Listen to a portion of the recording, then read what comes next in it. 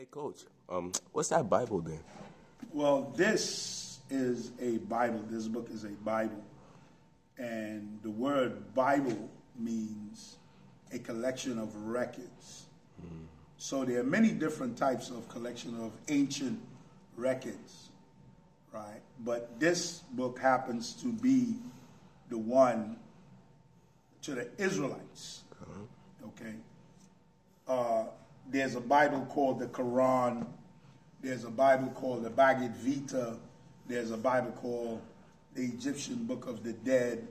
There's a Bible called the Keber Nagras, which is by the Ethiopians. So the word Bible means a collection of records.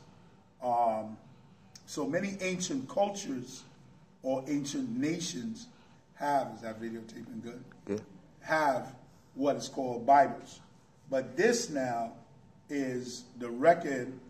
What the word holy means is true, and the word Bible means collection of records. So this contains the Old Testament, and it is supposed to contain a book called the Apocrypha, and then right after that it's supposed to be the New Testament. Okay?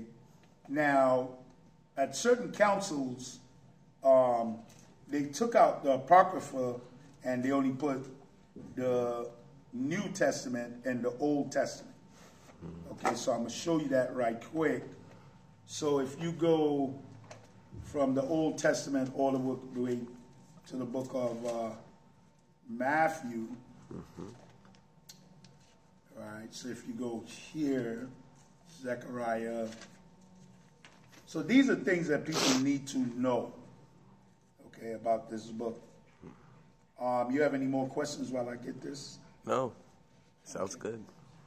So if you go to the last book of what's called Malachi, right, the last prophet. Also the word Torah, a lot of people get the word Torah mixed up. The word Torah means no more than the first 5 books of Moses. Matthew, Genesis, Exodus, Leviticus, Numbers, and Deuteronomy. Good. So see this, you have the Old Testament here, the last book of Malachi. You have a blank page here, and you have Matthew. This blank page here represents 500, close to 500 years that is missing, that this blank page.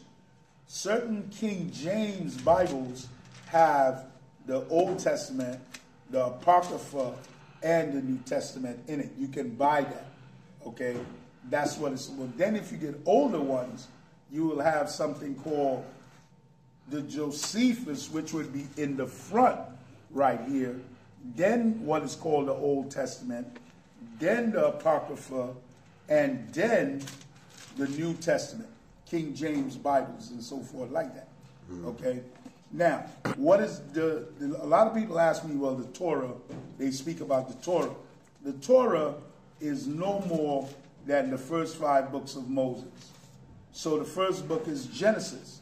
Genesis contains the beginning of creation, the fall of man, why things were created, what happened, right? Then you got Exodus.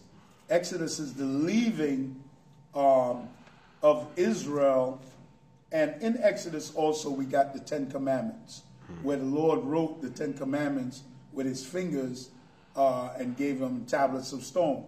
That's what Exodus is about. Exodus, to exit. Genesis, to create. Okay? Then the next book after that is the book of Leviticus. Leviticus deals with the laws. Even though the laws started in Exodus 20, right, the tribe of Levi was given the laws.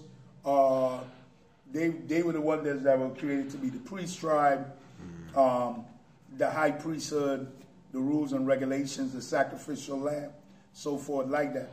Then the next book, which is the book of Numbers. The book of Numbers is no more than the numbering of the tribes, okay? The fathers, the genealogy of the tribes and so forth like that, okay?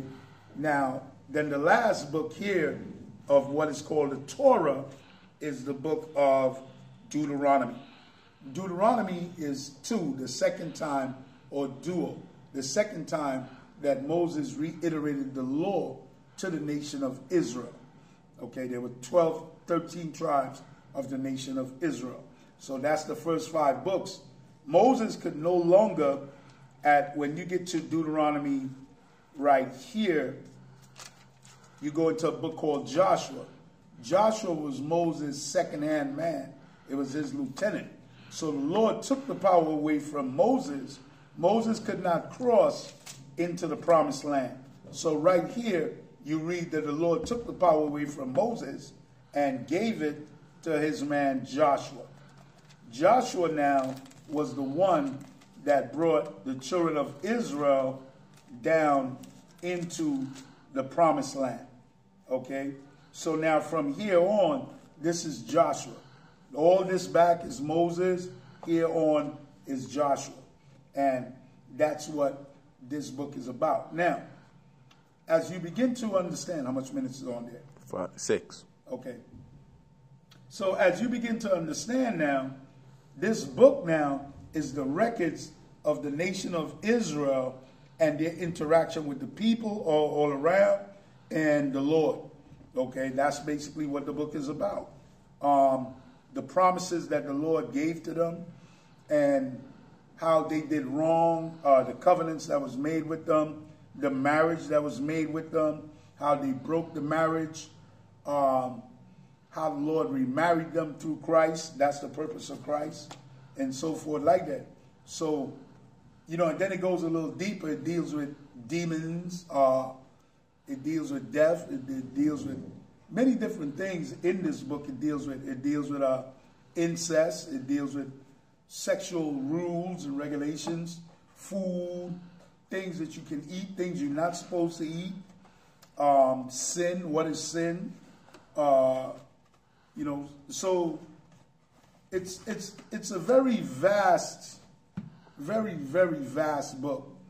It deals with laws. It deals with architecture. It deals with warfare. It deals with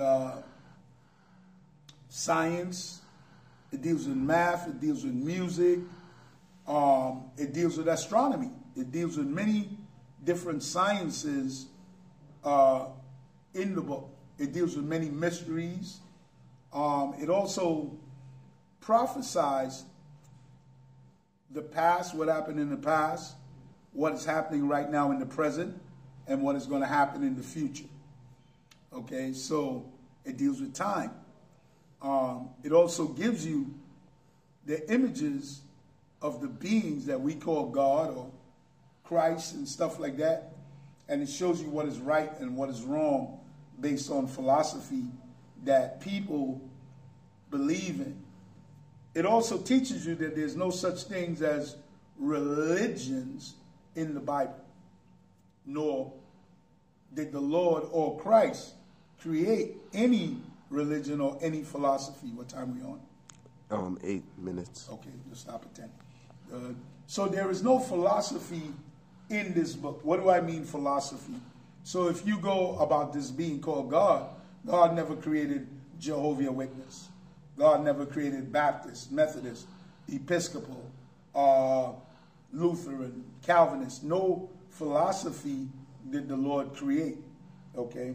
The being called Christ, his son, he never created any philosophy.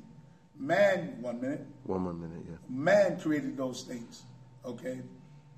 It also deals with a concept called Antichrist.